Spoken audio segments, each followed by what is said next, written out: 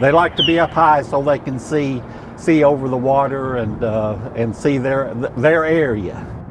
They're an amazing bird, and we'd kind of like to keep them around. I think the local people kind of like to keep them around. When TDOT started building the new Highway 41 bridge over the Tennessee River at Nickajack Lake in Marion County, we never expected to have to relocate birds.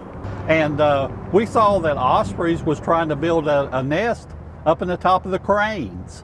Prior to building on the construction cranes, the ospreys lived on the old truss bridge, and when parts of the bridge came down, well, they refused to go. So Region 2 Director Ray Rucker had an idea. I got to thinking, we need a place for ospreys to nest, and that's when the platform come into my mind. Rucker researched online and assembled TDOT ecologists and representatives from the Tennessee Wildlife Resource Agency to help build a new home. It wasn't long after a platform was built and put up, they started bringing sticks to the platform.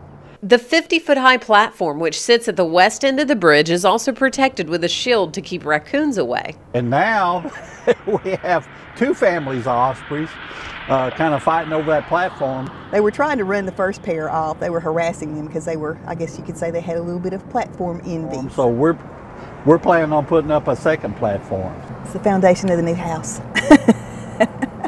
So now the expanding community has been nicknamed Osprey Acres. Any nesting pair, any fledglings that they have, they will be coming back to this area in probably 3 years to start their families. It says they will come back to the place that they were born. They'll go away for a couple of years and then they'll come back. So who knows how big Osprey Acres will be before it's all over with.